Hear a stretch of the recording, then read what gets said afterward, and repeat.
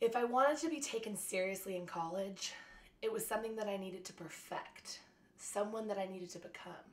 I've put in time, money, energy, resources. You name it, I've done it. You know what the funny part is? I don't even do it for me. It's for my friends, my family, my boyfriend, boys that aren't my boyfriend, even strangers. I care about this so much. This is my legacy. More importantly, this is my life. I went to high school in Cape Cod, Massachusetts. People were pretty pathetic going out. People literally thought that a going out outfit was wearing Ugg boots and a North Face and jeans, like your nice dark jeans.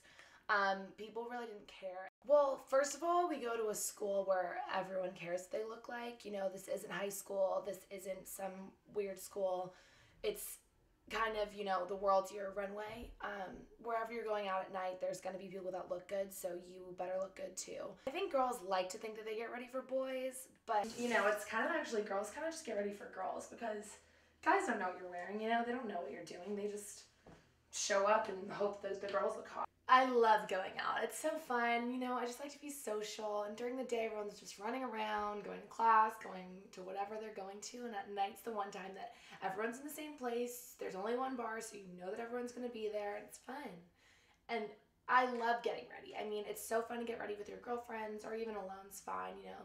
Put on a little bit of music, get all dolled up. It's nice to, you know, feel a little pretty, feel special. Well, actually, I think that I'm one of the lower maintenance people to get ready. I'd say that overall it probably takes me about an hour and a half.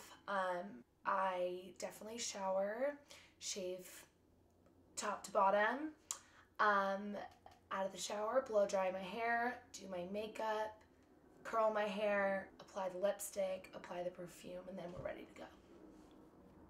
There's something really gratifying about, you know, knowing how to transform yourself from a probable 2 to, you know, at least a decent 7.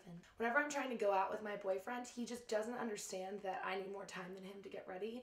He, you know, of course can just shower and pop out and put clothes on, he's ready, but he makes fun of me that I need time, but I obviously need time. So we've missed a few dinner reservations, but it was more his fault than mine.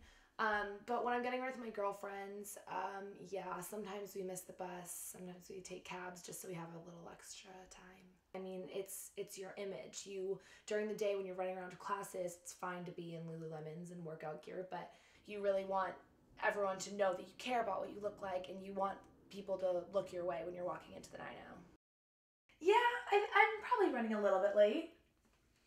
But I mean, it's better to be a little late than to be ugly.